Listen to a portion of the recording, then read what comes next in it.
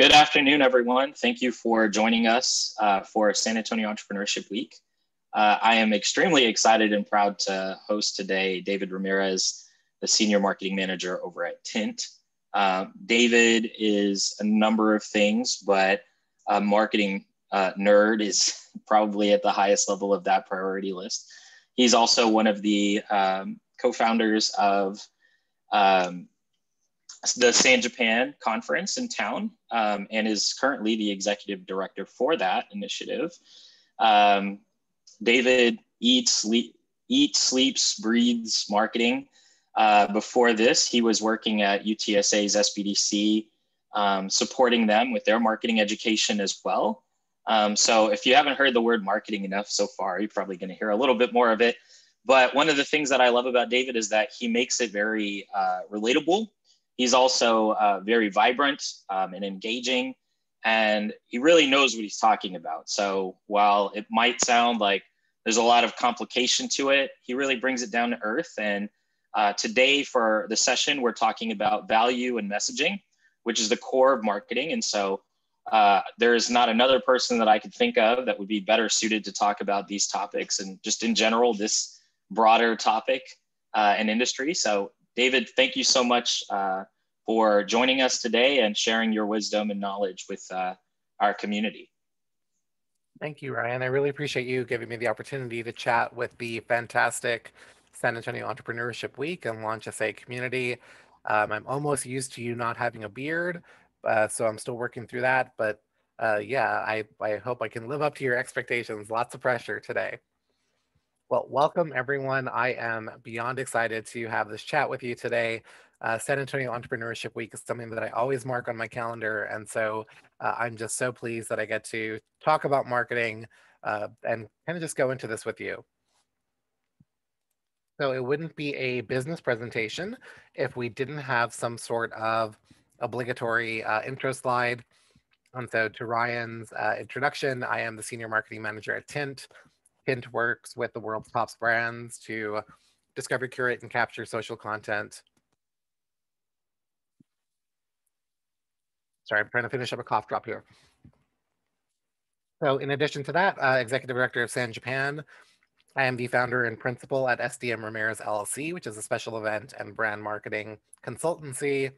I contribute to International Festival and Events magazine, where I'm a writer. I think I have an article due today, so put that on my list. And then I'm also a mentor and session lead for Break Fast and Launch, which is a phenomenal culinary accelerator hosted by the great people of Launch SA, and the Helm Business Accelerator program, which is just super exciting and currently recruiting cohorts for their fall group. So if you're interested in helming your business, please check out the Helm mybusiness.com, which is a great program from Lift Fund here in San Antonio. So we have a roadmap for our discussion today, an extra bullet point at the end, which will be something surprising. And so we are going to look at the story of Haloid. If you don't know who they are, that's okay. We will discover it together. Talk about the ideas and influence, look at pains and gains, dig into a little bit of product value, discuss what is truly valuable and what is not. And then we'll have plenty of time at the end for questions. So part of this framework and some of the discussion that we're going through is based on Alexander Osterwalder's value proposition design book and framework. If you are not familiar with Osterwalder, he is the founder of the Strategizer organization. He's written this value prop book.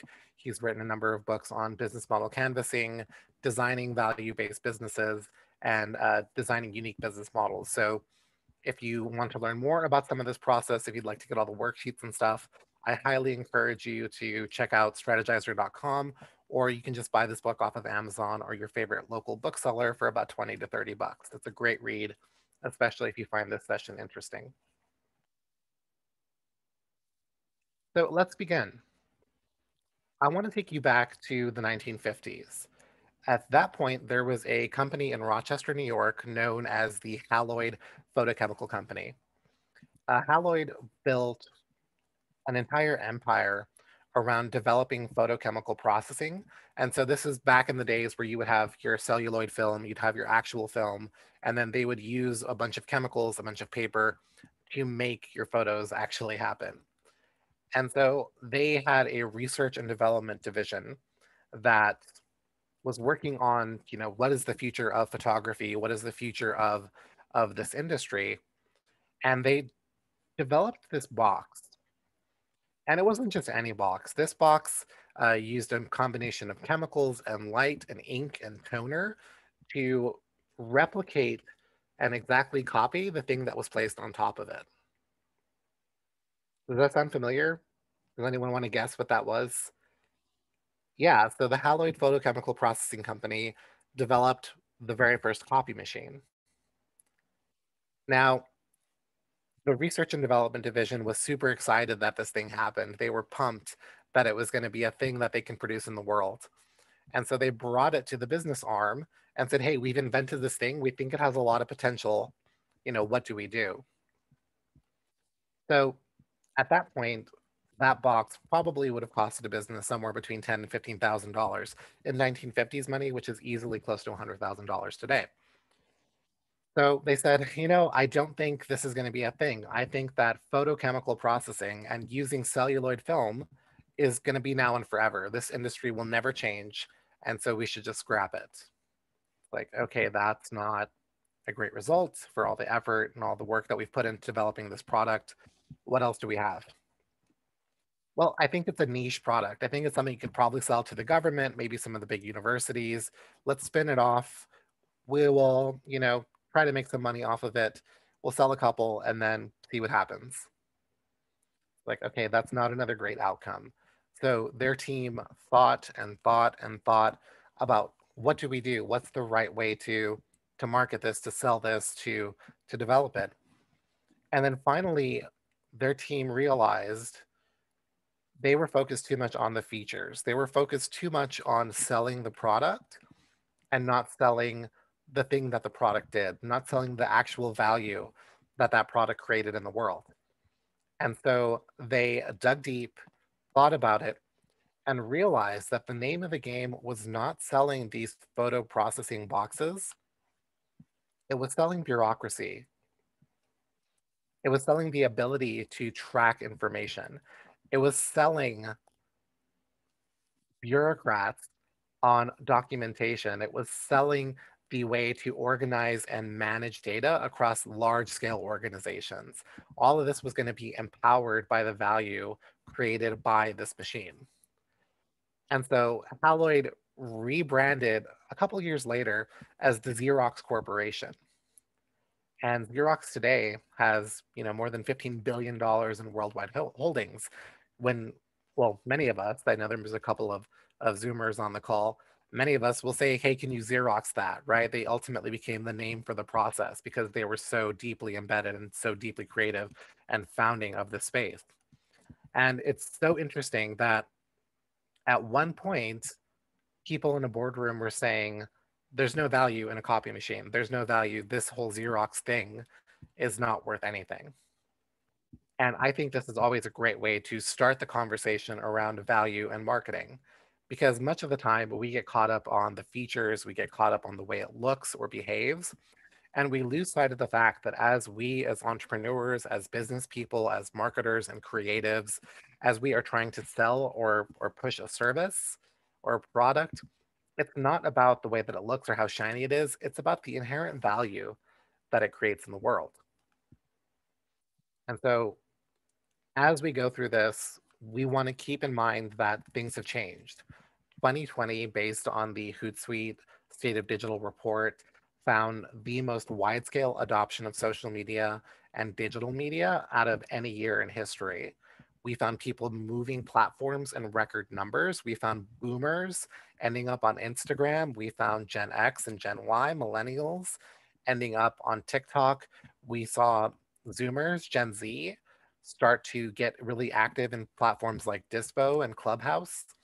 And we even saw Gen Alpha, which is going to be turning 13 or 14 this year, start getting engaged with social media and start getting their very first social media accounts. And so moving forward, 2021 and beyond, there is a seismic shift in the way that we are going to be messaging and ideating and considering data, considering value, considering the way that we articulate our products and services, especially across digital spaces. And so that is the ultimate lens for this conversation, and I hope it'll be useful for everyone. Now, it's important to know that lots of the things that we're going to be talking about today are really about reimagining your current product or service. This is not me advocating that you etch a sketch and start from scratch. It's just really reviewing things and making sure that we have updated, that we have improved, that we are being iterative in the way that we are marketing. And a couple of months ago, I kept doing this webinar and teaching this online workshop called Social Content Reset. And we're not going to get too much into it, but really, if you have not updated your content in 6 months or a year, things have completely changed. Consumer expectations have completely changed. And so it's time for us to be updating, to be making these changes, and to be doing it much more meaningfully than we may have done in the past. So messaging and marketing, they require ideas. And so I love using these basic guidelines from Agile Product Development. It's another fantastic book if you're interested, especially in developing or growing some sort of technology or technical product. And so they advocate the idea of brainstorming with intention. So as we go through this, if you're taking notes, if you're playing along at home, these are the rules that we're going to be guiding this conversation. So number one, always focus on quantity over quality while you're brainstorming, because a lot of the time it's just a matter of getting all the ideas down on the piece of paper, of just kind of vomiting all of the bad stuff up first, and then sort of sorting through it and panning for gold. So really don't focus on quality. If you write something down and it's stupid or terrible or just bad, that's okay, because you've gotten it out of your head and now you have room to start working on something really good or really creative. That said, withhold all criticism. You never know if it's actually good or bad. In the heat of the moment, you might say, this is terrible, I would never use this. And then maybe when you think about it or dwell on it, it becomes good, or you see an opportunity to do something with it. So don't criticize as you are brainstorming or going through the exercises and things that we talk about during this workshop. Withhold all criticism, sleep on it overnight, and then come back to it again. Welcome unusual ideas. I was just having this conversation with someone about how IHOP, when they did their International House of Burger campaign, it was completely bizarre. It was off brand. It was different. People thought it was like a marketing faux pas, but realistically, it did what it was supposed to do. It got IHOP in the news, it got them on TV, and it made them have one of the best years on record because of that campaign. So, welcome unusual ideas. Don't be afraid of trying new things, because this new status quo, this new paradigm that we are coming into post COVID, or as post COVID as Texas can be, it's all about people that are going to be innovating. And lastly, combine, improve ideas. You know, marketing is not about being perfect. Marketing is all about iteration. And so you get a little bit better each and every time. And so if it's not perfect the first time, that's okay. Don't focus too much about being perfect. A great marketer once told me it's so much better for things to be done than for things to be perfect. And you can always iterate and do it again a little bit later.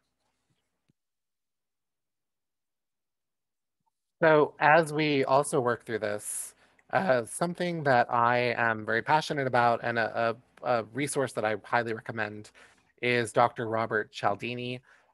He is really like the grandfather of psychology and marketing. And so he just released a new edition of his, you know, amazing influential book, Influence, The Psychology of Persuasion. And so I would encourage you to pick this up. It actually just came out a few months ago. Or you can go to a secondhand bookstore and buy the old one, because I just reread it recently and it still holds true, still holds a lot of water and credence. And so in the book, Cialdini says that all forms of marketing, all forms of public relation, all forms of what we essentially consider business influence or business persuasion can be boiled down to these 7 elements. And so if you're ever wondering if you're actually driving people forward or encouraging people to do something, if you're truly marketing, one of my favorite quick checks to do is to look at this list and see if you can actually connect it to whatever you're trying to accomplish. And so reciprocity is the idea that if you scratch my back, I scratch yours. That's why people do things like giving out free samples at retail locations. That's why people might give you free bread at a restaurant. That's why people may give you a free quote or a free audit for a service. Because if you get something for free, people feel like there's a need for a reciprocal relationship, right? There's need for reciprocity. For commitment, if you can get someone to make a micro commitment, it's so much easier for them to commit again a little bit later. And so the micro commitment could be come and stop in, or try the free sample, or sign up for our newsletter, or download the thing. And every time you get them to make one more commitment, it's a little bit easier for you to ask them for money and actually get a sale. Next is social proof. Social proof is the idea that when we see people out there that we appreciate or love or respect doing the thing, that's proof that we should also be doing the thing, buying the thing, engaging with the thing. And that leads us into authority. If you have an expert, let's say me for this workshop, you may never have heard of Robert Cialdini, but I hope that someone on this call is going to say, hey, that guy from Entrepreneurship Week said I should go buy this book. He seemed to know kind of what he was talking about, so I'm going to go buy the book, right? That's leaning on that authority as a source of influence. Liking is I like this person. So if they say I should go check out this restaurant or try this wine or do this thing, I'm going to do it because I like them, not because they're necessarily an expert, but because I like them. Scarcity, we in marketing land always just call it FOMO, right? It's the fear of missing out. And so appealing to that element of scarcity. And then lastly is unity, which is truly one of the most powerful forms of influence out there. And it's the idea that if you are like me, if you believe like me, if you behave like me, then you will do the thing or like the thing or buy the thing that I am buying. And so let's back that up because that can be a little bit confusing.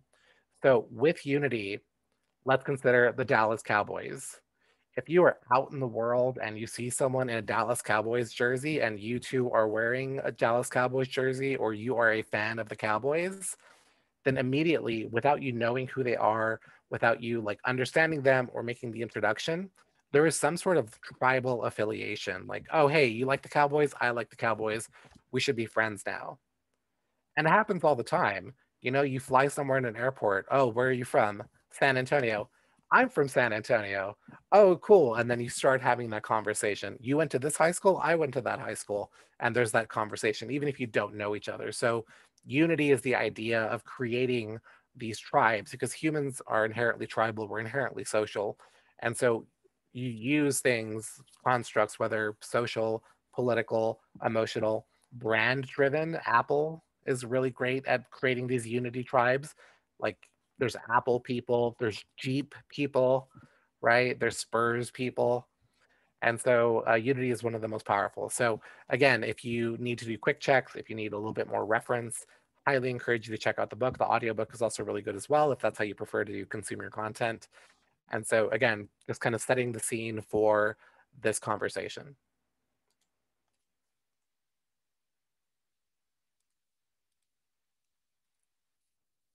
Now, part of this is understanding, again, that there have been major shifts in the way that people act and behave. We saw in 2020 with the BLM protests, with all of the civil unrest, with the pandemic itself, with all the political situation, people's views, people's affinities, people's connection to brands have completely shifted. And so if you have not reviewed the people that you're trying to sell to, the people that you're trying to engage with. Really, you could just be yelling out in a crowd. And that is not truly marketing. That's not even communications. That's just you attempting to find your way. So using these tools that we discussed today and using these processes that we discussed today, um, it's all about breaking people into constituent groups. It's all about understanding what motivates them and then how to best articulate the inherent value of the product or service that you have created and sell to get them into the right people's hands. And ultimately, with marketing, with communications, the name of the game is to try to make you just a little bit of money. And so let's dig in. Hopefully, that's enough theory. So we start the conversation with pains and gains. This is really thinking about your customer and the reason that they would have to buy or engage or connect with you. And so when you look at the Osterwalder method, when you look at that value prop book, it says that you can start in a bunch of different places in the process. But for me, I think this is the easiest one. So let's talk about pain. Now, when we think about pain, obviously you may think like literally physical pain, but pain from a marketing and from a business creation perspective is really all about the things that people are missing or makes them uncomfortable or obstacles or just issues in people's lives that they are trying to solve with a product or service. And so the very first question for you is, what are the obstacles and risks for your product and service? What makes it hard for people to buy it from you? Could it be that the English toffee that you sell is only available at a little boutique shop in Bernie, which is my current obstacle in my life? Could it be that you are located in a weird part of town? Could it be that people are uneducated on why your product is actually valuable?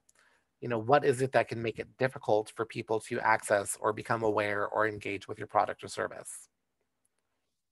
Next, what are the negative consequences that you can help your customers avoid?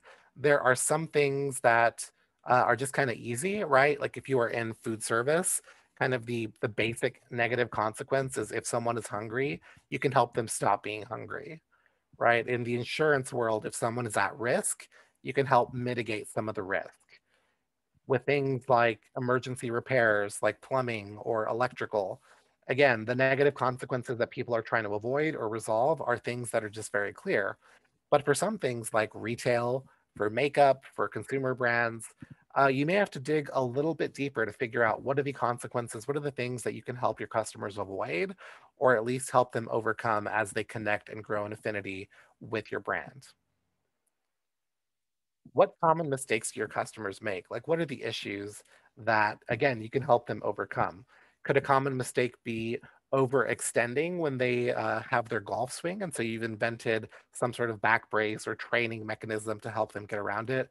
Could a common mistake be that they don't know how to parallel park? And that's why this car that you're selling has parallel parking assist, right? This is another possible pain that you could be marketing against, that you could be talking about and articulating, and that has a deep inherent value that you can sell to a customer. And then lastly, are there any sort of cultural, emotional, functional, or other biases that trigger pain? And we're going to dig into that a little bit later as we get further on into the presentation. So let's consider a product. What are the obstacles or risks for this blue bottle that we are selling here? It could be that it's only available in certain places. It could be that it's only available online. It could be that it's only available in the spring, it's seasonal, right? There are lots of different obstacles that could potentially make this hard to acquire.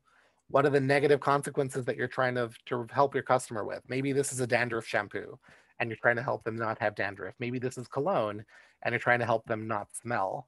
The thing about pains is you're really looking at the negative. So if you have that one person in your shop or that one cousin or nephew that's always really negative about it, get them to come in and help you do this part of the audit. What are the pain points? What are the bad things in people's lives that your product or service or business can help resolve?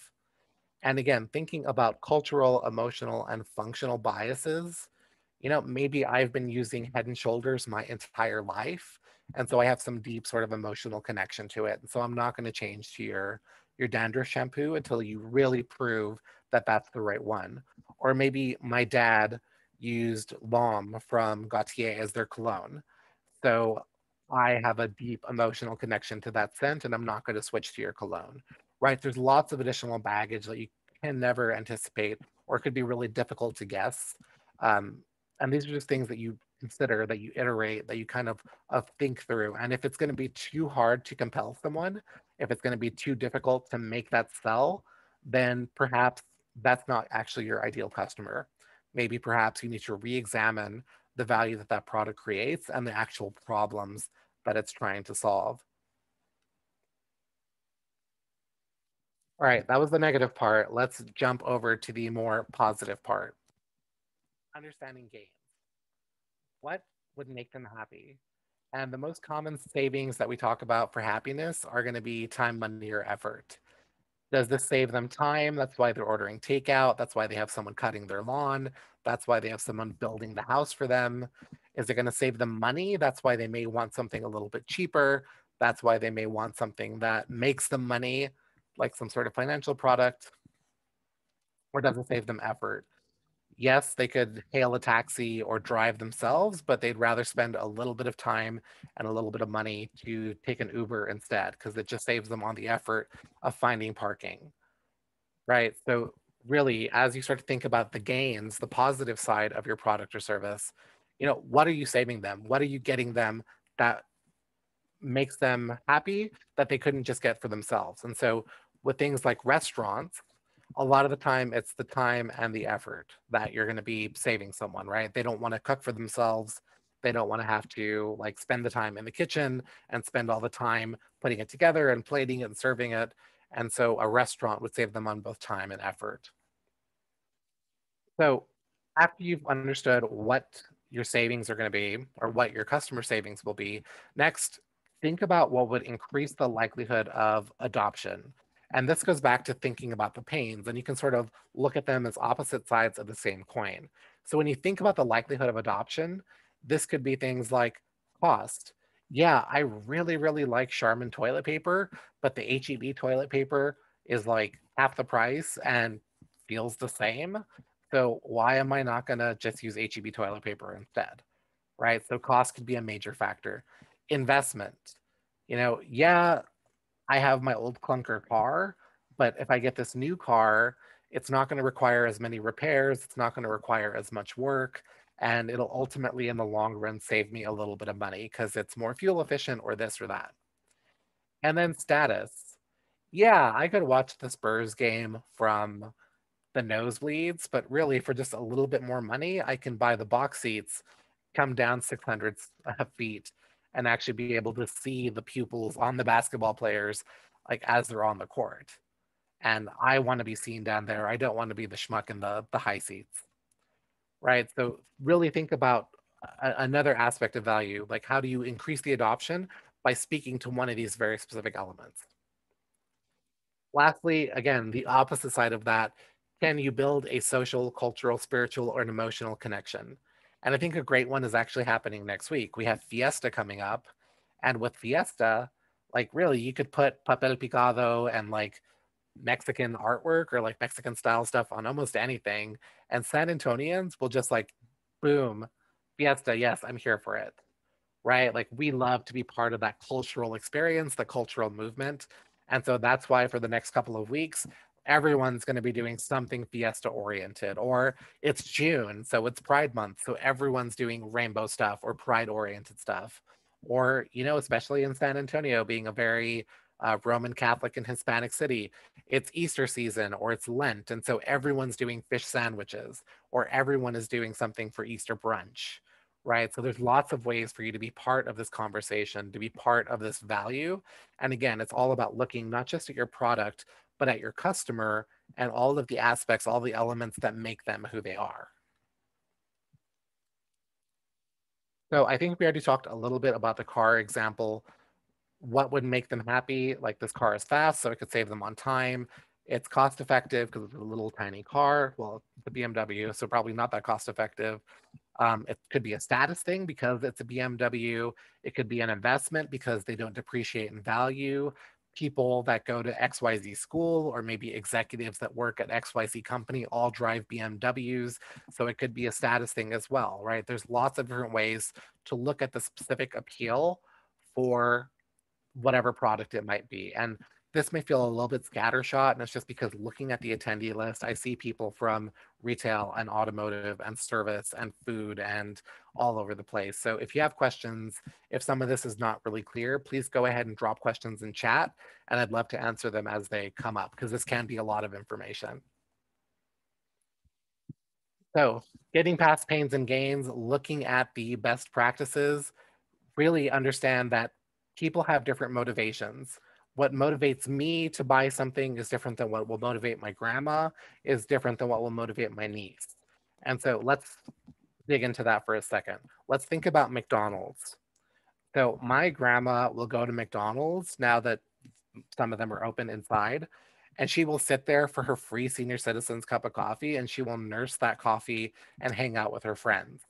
So for her, there's a social element and there's a cost element, right? She gets the free coffee and she also gets to hang out with other people who are getting the free coffee, people who are like her, going back to the unity conversation, and have somewhere to be that's air conditioned, comfortable. She actually has a Facebook now, God help us. So they have free Wi Fi and they're not going to be harassed. They know that it's safe to hang out inside a McDonald's. Now, when I go to McDonald's, it's usually because I woke up late, didn't get a chance to pack lunch, maybe just need to eat something before a morning meeting, and I need my caffeine fixed. And so I'm in the McDonald's drive-through because it's easy, it's fast, I don't have to mess with anything, it's relatively inexpensive. And when I walk in with my big frappe, it's kind of obnoxious and I like to rub it in people's faces, right? Like there's just sort of that cultural thing where I get to compare myself to folks that are drinking Starbucks or other coffee sources. So that's the reason for me attending McDonald's or going to McDonald's. And then for my lovely niece, she goes to McDonald's because of BTS. It's a cultural and social thing. Like she wants to go to get the chicken nuggets and the BTS meal. She's obsessed with BTS and K-pop right now. And so that's her motivation. It's all about social status. Like if she didn't get that BTS meal, she'd probably be ostracized, have to like go live in the forest or something.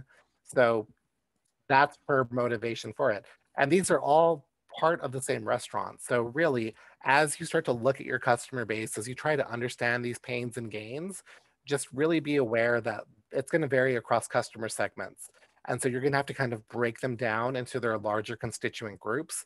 Is my niece alone with her BTS obsession? No, you could probably do, well, they did an entire marketing campaign against just that younger generation. Is my grandma alone with hanging out at McDonald's for free coffee? No, go to a McDonald's that's open at 6 o'clock in the morning and you will see a slew of old people there hanging out getting their free senior citizens coffee. Am I alone at 8:30 trying to like get my McMuffin and my coffee before my 9 a.m. call? Absolutely not, because there's way too many people in the drive-through and I'm always late. So if my boss is on this call, I'm sorry, that's why I'm late. It's McDonald's fault, it's not mine. So really think about the motivations for people doing things. Next, really seek out concrete motivations and outcomes. I know we talked a little bit about affinity, you know, like, oh, it smells like my dad, or it reminds me of my mom, or there's some sort of like deeper emotional connection. That's great, but that's going to be a lot of one-offs. So really seek out concrete motivations. Again, going back to my grandma example, like there are lots of old people, they need somewhere to be, they like free coffee because they're on fixed income. And so that's like a very concrete set of motivations, right? Don't get too granular because once you start breaking audiences and your prospects and customers up into smaller and smaller groups, it's really easy for you to get lost in the weeds. And if you're a large organization, you can dig down and start to mess with that. But realistically, especially for small businesses, you know, 4, 5, maybe 6 groups is going to be all that you have the bandwidth to really explore and think about. And lastly, social and emotional motivators might be more important than the functional. So my niece would have paid almost any amount for those stupid chicken nugget BTS meals, right? Because that is a social motivator for her. Could she have gotten chicken nuggets at Bill Miller's or at churches or at Popeyes or at her elementary school, you know, cafeteria, I guess middle school cafeteria? Yeah, absolutely. It's not about the price, it's not about the function, it's specifically about that social outcome. And so a lot of the times we have to make that appeal to social and emotional outcomes or motivators rather than just focusing on the functional one. We're not all looking for the cheapest price. We're not all looking for the fastest car or the easiest transaction. Sometimes we do have other motivations that drive us to make our decisions as we encounter and engage with marketing. All right, let's get into the product side. So with products, we have a couple of different types that I like to identify. I think it's also very important for you to understand that each different product has, again, different motivations, different use cases, different opportunities. And so with product type, let's think physical. Obviously, the retail example that you see in the photo is going to be the easiest one. Intangible could be stuff like insurance. It could be stuff like getting something repaired or fixed. It could be things like an accountant or a lawyer, right? Something that you don't actually see or feel, but something that you use. It could be things like giving to charity, which is another big appeal. Digital, obviously, as someone who sells software for a living, digital is king. It could be ebooks. It could be stuff like Netflix, subscription services. And then financial, you tend to get into things like banking, some types of insurance, some types of other financial services. And we usually put them separately because there's so many different rules and guidelines and personally ethical endeavors that are around that. And so I usually don't try to touch on financial because it's gross. So we talked about pains and gains on the customer side. Now that we're in the product side, let's talk about pain relief. And so, in a perfect world, for every pain that your customer has that's based on a product that you may sell, you would have a reliever that comes from that product. So, the pain relief from that product could be something quite simple, like does it save on time or money or effort? It could be something like does it fix a performance issue? Does it have something that's a new feature? Does it perform better? Is it enhanced? Does it have a higher quality? Is it longer lasting? Does it eliminate risk? So financially, does it get rid of risk because it's less likely to break or it's a more secure tool? Socially, does it eliminate risk? Like, am I going to be seen doing this thing and it's a good social thing or bad social thing? Technically, does it eliminate risk? And then ultimately, does it somehow relieve the barriers that keep a customer from getting to you? And I think that's something that, again, we saw a lot of in 2020. Many shops, many organizations, and small businesses I've worked with over the years have said that they were absolutely opposed to being part of e-commerce. They did not want to launch an e-commerce shop. They did not want their restaurant on Uber Eats or DoorDash or anything like that. And then 2020 forced them to make a decision. Either you close your doors or you make the shift to e-commerce, to some sort of online platform, right? And many of them have found that even though there were some barriers, there's definitely a learning curve and, lots of opportunity because some of them have very pricey uh, costs associated with them. It opens doors to new audiences. It helps you get new people. It helps you connect with new folks. And so one of my favorite examples, Antonelli's Cheese Shop in Austin. So apologies that I'm talking about an Austin organization on San Antonio Entrepreneurship Week, but they were a gourmet cheese shop that did a lot of events, did lots of workshops, did lots of stuff in shop, and then the pandemic hit. And what they did is they launched a membership program where people could buy things like cheese of the month for 6 months, which was a little bit expensive, but really good for some folks. They did a lot of virtual workshops. They spotlit employees. They connected with vendors and talked about how even though it's a pandemic, you still have to go out and milk the cows and get the cheese. And so they built an entire new audience through social media, through their online platforms, and that eliminated barriers that were just kind of inherent in a small boutique shop on the southeast side of Austin, just in a strip mall. So really think about how you just make it easier for a customer to buy, connect, engage, and not just easier for them, but how it fixes some sort of pain in their life. So we talked about pain relief. Let's talk about gains because it's all about the gains. So number one, is there some sort of outcome that exceeds expectation? And really, it's the thing about delighting customers, right? It's good to eat something that's good. Like you'll eat something, you'll feel good, you'll feel full. That's great. But if you have a really good experience, if you're truly delighted by the service, by the food, by the ambiance, by the location, by whatever it might be, that is how you turn people into your marketers. That's how you turn them into your advocates. That's how you make people into influencers for you. So, really, what is it about your product or service that can help you delight a customer, that makes it exceed expectations and ultimately outperforms the competitors? Why should they buy it from you when odds are you're probably not the only person in the city or in the metroplex or in the state that sells it? And again, as the world gets increasingly smaller, due to e-commerce, due to being able to buy things across the internet, why buy local? Why buy from you if they can save a couple of bucks going online? And that's going to be on you to really articulate and figure out. Does it make a customer life easier? We talked a little bit about that in the pain section. And then ultimately, does it align with the customer's criteria for success and failure? And as you are thinking about your customer base, every different core set of customers are going to have different levels of tolerance for what is failure. Like for me, if I make a reservation at a restaurant, lots of food things, I might be hungry. If I make a reservation at a restaurant and it's supposed to be for 10:30, and I get there and they're like, well, we accidentally let your table go, but we can get you seated in 15 minutes. For me, that is acceptable. I am not going to think it's the end of the world. I'm not going to be upset. For some people, that is a deal breaker. That's the end of it. And they're going to go write you a nasty review on Yelp, and it's going to be the end of the world.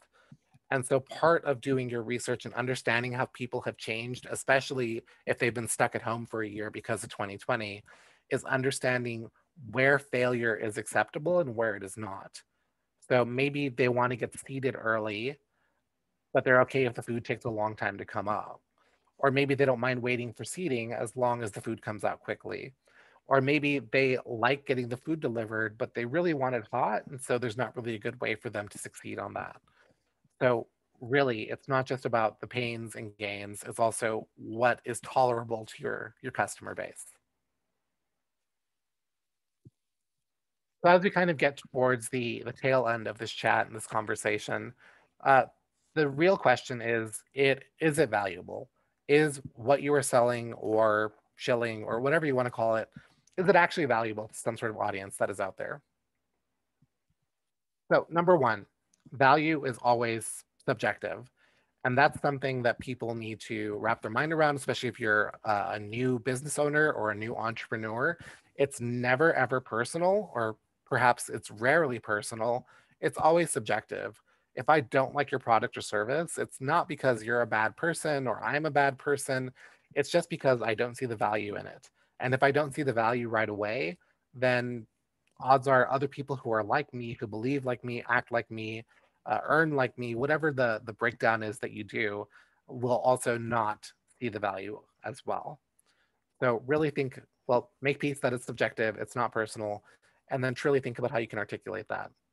Value is only created through the relationship between a customer and a business. And so if that relationship does not exist, if people don't even know that you exist as a thing on this planet, if people are not even aware that you are an option to solve the pain or to get a gain, then there is no value to be created.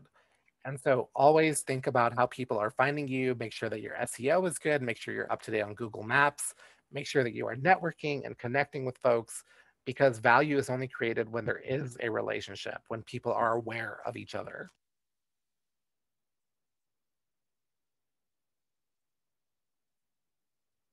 Going back to the McDonald's example, value is specific and unique to each and every customer segment. So what's valuable to my grandma is different than what's valuable to my mom, which is different than what's valuable to me or my niece or my brother or my dog. And so just really be aware that value is going to be specific and changing. And what works for one customer segment, the messaging, the marketing, the communication strategy may not necessarily work for others. And there's some stuff that is truly evergreen. Lots of people like punch cards, lots of people like loyalty programs, lots of people love a good deal. But when you really get down to the people that are going to be your best customers that are going to come back day after day, year after year, this is where you really have to dig deep and figure out what's important and what is valuable to that specific segment.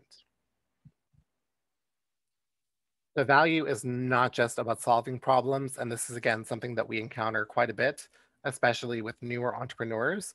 It's about what you will not solve. And actually, not should be underlined. So I apologize for that. So you cannot be everything to everyone. And that's okay. You shouldn't try to be everything to everyone. We have stores like HEB and Walmart that accomplish that very well because they dump a ton of money into it. And even then, there's some people that refuse to shop at HEB or refuse to shop at Walmart or shop at whatever store, right? So don't just think about solving the problems, think about what problems you can't solve. I was recently shopping for a contractor to do some work on my roof, and they saw the house. I live in a very old house on the inner west side, and they're like, honestly, we're not an ideal operation to take on a historic building like that. So we're not going to be able to quote you out today.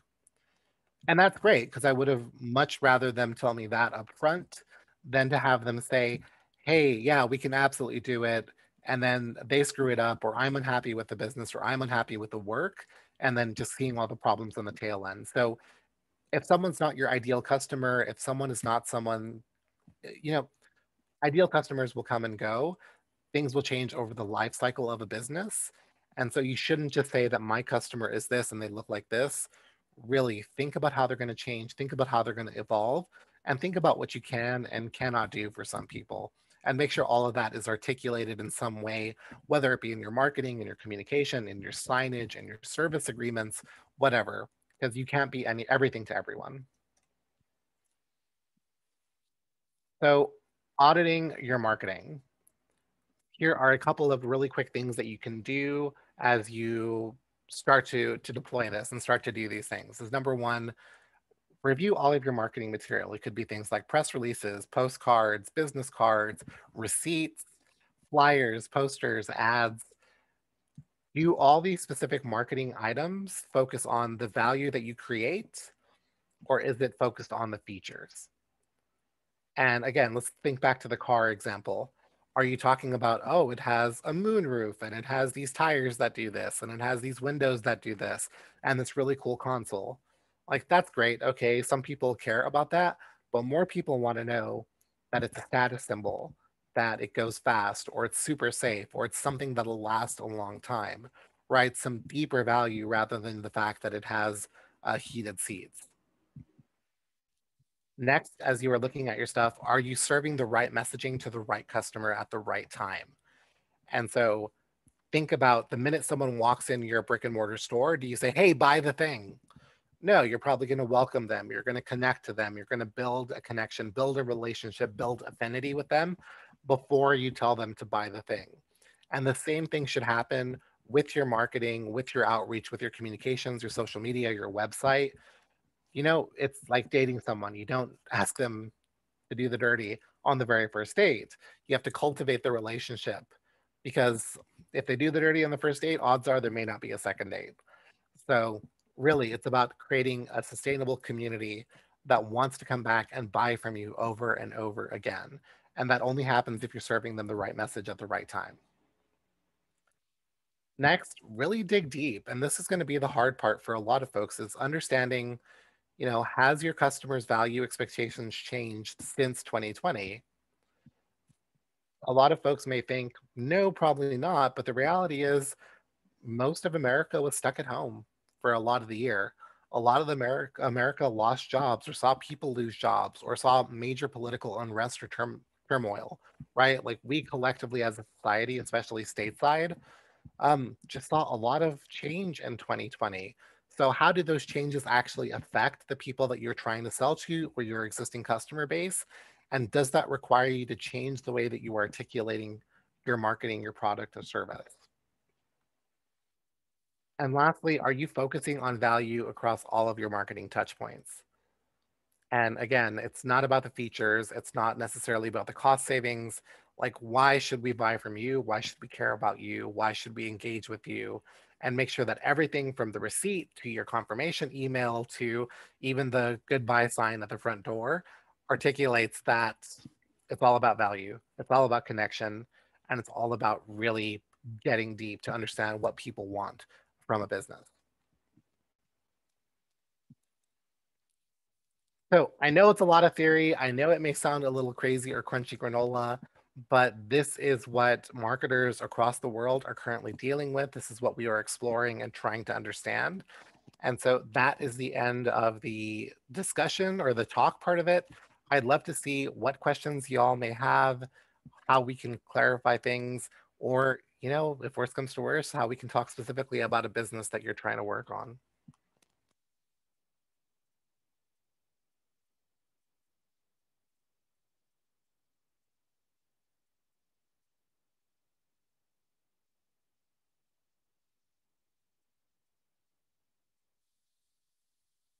And I think I'm going to pull Ryan in to help with the questions. No problem. At the moment, I don't see any. Don't be afraid, guys, if you're thinking about trying to get anything answered for your business specifically, or you have something that relates to the topic of marketing that maybe we missed, that's also an opportunity. So it's your chance to get the goods, so to speak. All right. So how does one focus on growth in your marketing in terms of social media? I know hashtags are important and the right messaging, but what do you advise? I know that hashtags are important and the right messaging, but what do you advise? Awesome. Yeah, thanks, Ren. So I would say starting with understanding who you're speaking to on your social, it goes back to what we talked about. Every customer or prospect has a different expectation for what they want and sharing content that's relevant to them.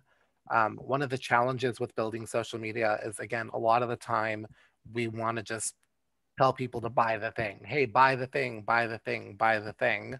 And I made this joke recently in another webinar where I said, you know, there are people out there that you probably went to high school with that are selling some sort of MLM product. And when you see them on social, they always say, hey, buy the thing, buy the thing, buy the thing. And you get annoyed and you end up blocking them. But then if you look at your business account, are you doing the same thing? Where every single post that you're making is, hey, buy the product or come stop by or do the thing. So I think, number one, make sure your message is interesting, make sure it's engaging. Number two, mix up the content. Telling someone to buy or stop by or visit the website or do something is a very heavy message. And so you have to counterweight that with some other sort of content. So that could be an employee spotlight, that could be a customer spotlight, that could you be, really talking about a vendor or talking about a neighbor. That's why I love Launch SA and San Antonio Entrepreneurship Week, because sometimes you can find other business owners that are non-competitors that you can support each other with content and talk about other people that are nearby. One of my favorite content strategies is there is a dry cleaner in Southtown, and Durba, who is the owner, just takes a picture of a random customer every couple of days and says, hey, Bob is a fireman, and Bob just picked up his dry cleaning. And it doesn't have to be super perfect. It doesn't have to be super polished. But when people see that, they're like, oh, hey, a fireman likes to shop there. I like firemen, or I know a fireman, or my uncle was a fireman. And so if he shops there, then it must be good for other people to shop there, right? Like there's a lot of mental acrobatics that happen when you see content like that, because it's a little more interesting, a little more socially engaging. On the hashtag conversation, it's going to vary from platform to platform. Facebook has decided that they're going to reinstitute all their hashtag stuff, but there's not really a lot of growth opportunities that I've seen there. Um, on Instagram, you probably want to have 5 to 10 hashtags per post. You can put the first 3 in the post itself and then the rest of them in the first comment beneath, and make sure that you're mixing them up so they're not all either super big hashtags or super small hashtags. On Twitter, 3 per post is probably the magic number. And then things like LinkedIn, you really don't want more than 3 per post, or you may get shadow banned or your content seen by fewer people. And then you can get really granular, like on TikTok, hashtags don't even matter. So just pick whatever the trending hashtag is, add it to your TikTok video, and that's just how people are getting discovered. So I wouldn't stress them on TikTok itself. So that's a lot of stuff. Hopefully that's a little bit helpful, Ren.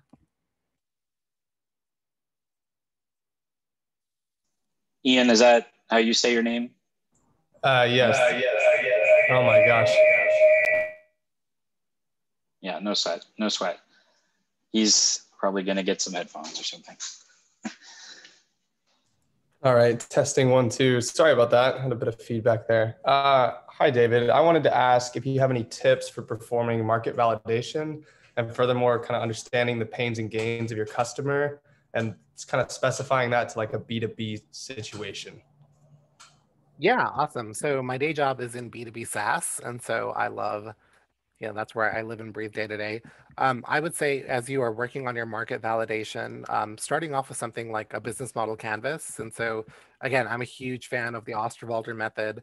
There's a lot of BMCs that are out there, but I really like the way that he does them. And what I recommend actually is to take a step back, start with the value proposition canvas, which is his other tool, and go through all the exercises that are available through that process, then jumping over to the business model canvas and determining, like, are you really trying to find a disruptive B2B model? Is it more of an innovative B2B model? Is it a B2B model that's based on value? Like, what's unique to that B2B model? Because that is the big differentiator in the B2B space, right? And then one of my other favorite books, and let me see if I can grab it.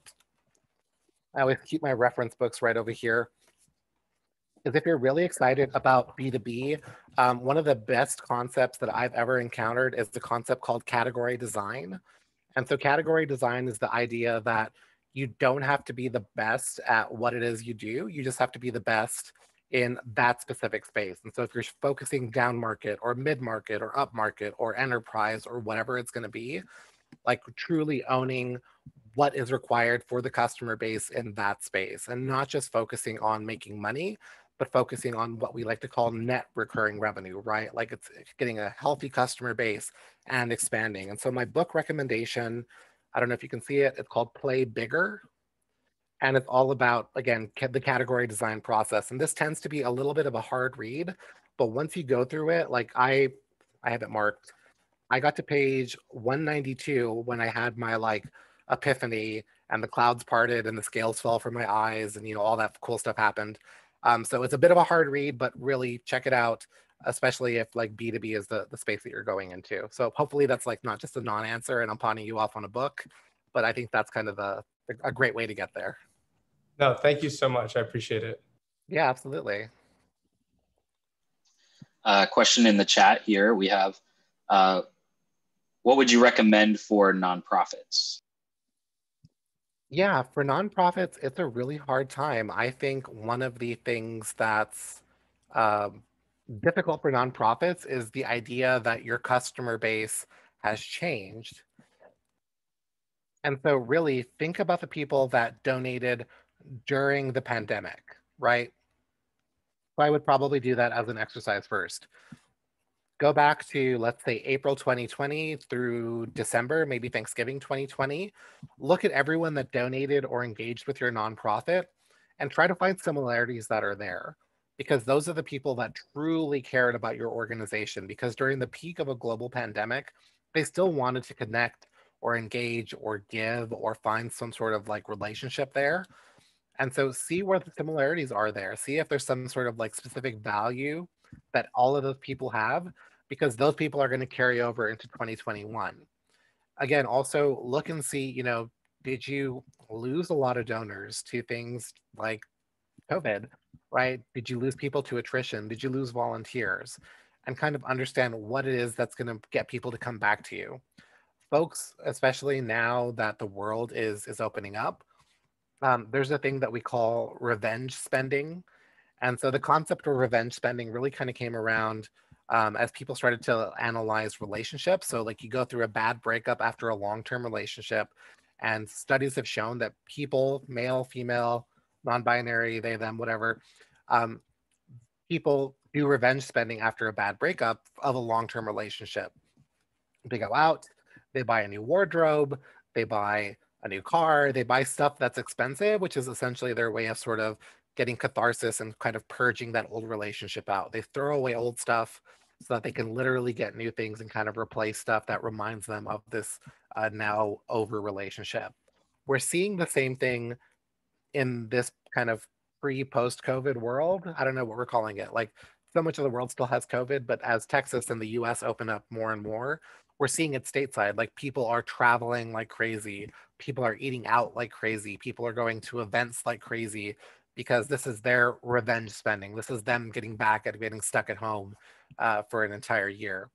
And so things will go back to normal. Like we will see travel, tourism, hospitality kind of plateau out again soon.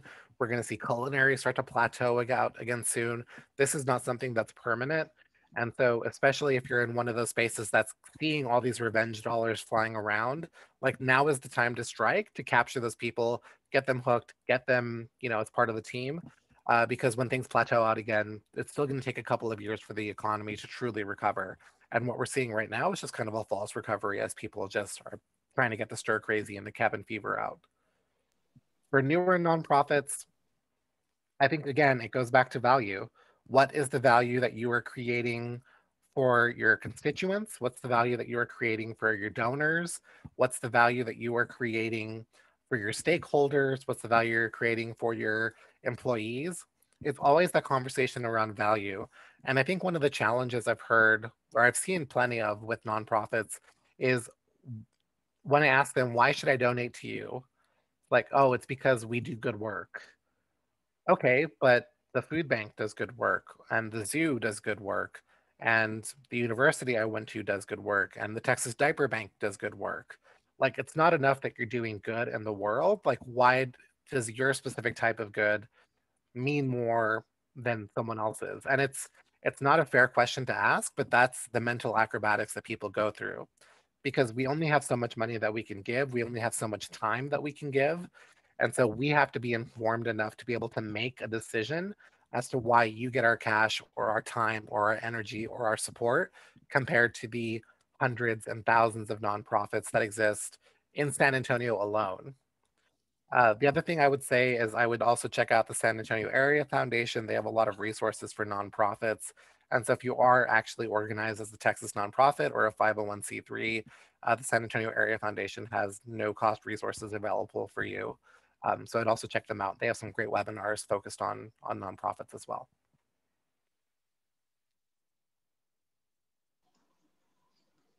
Other questions? Feel free, if you'd like, you can unmute as well. I got a thumbs up from the person that you answered the question to, or yeah.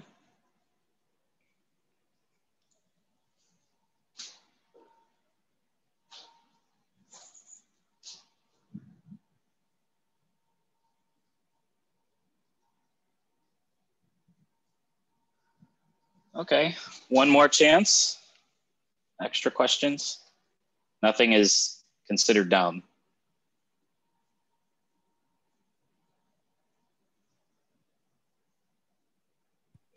I have a quick question.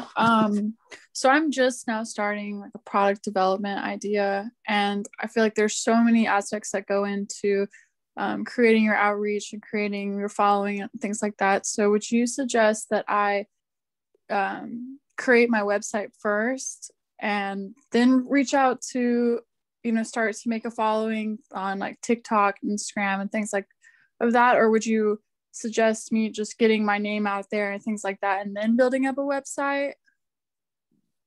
Yeah, I think there's a couple of different parts to that question. So number one is whether or not, or like, how do people get access to your product that you are creating? If they have to buy it through a website, then obviously like the website takes precedent. Realistically, we are experiencing a thing that we call social commerce. And so using Instagram, using Facebook Shop, using shoppable TikTok, Twitter is looking at some different options. Clubhouse has some new stuff that they're looking at. You can actually buy stuff directly through social media. And so depending on what the product is, depending on who the ideal customer is, you can probably, or you can often get away with just having a social following, especially if it's like in early development stages and you're trying to get people to, be early adopters. Social might be the best place to do a lot of that, because realistically, websites these days, if you want a really professional website, like, yes, you can get on Squarespace or Wix or GoDaddy and launch one for maybe a couple $100, but a really good solid website, especially with a really sensible e-commerce thing or element, is $4,000 to $10,000.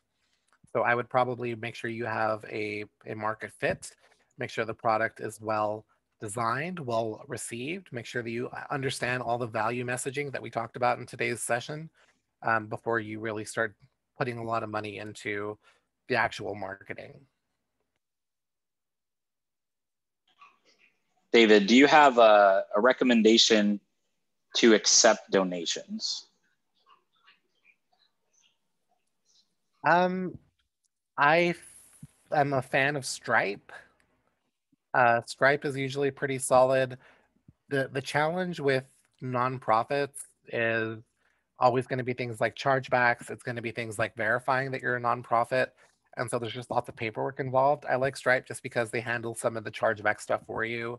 PayPal is always good. I mean, I think really it's more about like what the margins are going to be and how much you can actually expect to come in. So if you're expecting a lot of money, it may be worth it for you to invest in some sort of CRM that also handles donations, something like Blackbaud, which used to be called Razor's Edge. If you're not expecting a lot, then something as simple as having like a Patreon page or a Stripe account or a PayPal account could be enough. And so I think it's just really, there's a lot of things that go into it. So I can't just say this is the right platform.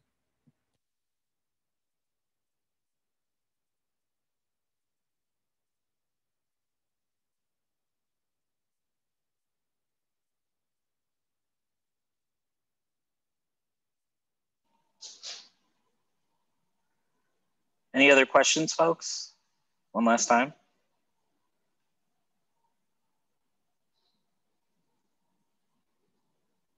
Okay. All right. Well, thank you so much, David. I really appreciate you giving us the time. As always, your insight and expertise enthralls me. And truthfully, I learned something new every single time. I did not know the story that you started with before. So it was something that really intrigued me to learn about, and definitely harped on the overarching lesson here. So thank you all for participating. David, thank you once more. I appreciate you, and we will have our next session starting at 3. Thank you. Awesome. Thanks so much, Ryan. Thanks, everyone. I hope you catch a bunch more Entrepreneurship Week sessions. Make sure that you're following Launch SA. Go to 1 Million Cups. Don't forget that Helm My Business is still looking for people for the fall cohort. Break Fast and Launch is always looking for great people. And there's lots of fantastic resources out there like the SBDC, like SCORE. And it's just all up to you as entrepreneurs and as founders to go and engage with them. So get out there and make some cool things.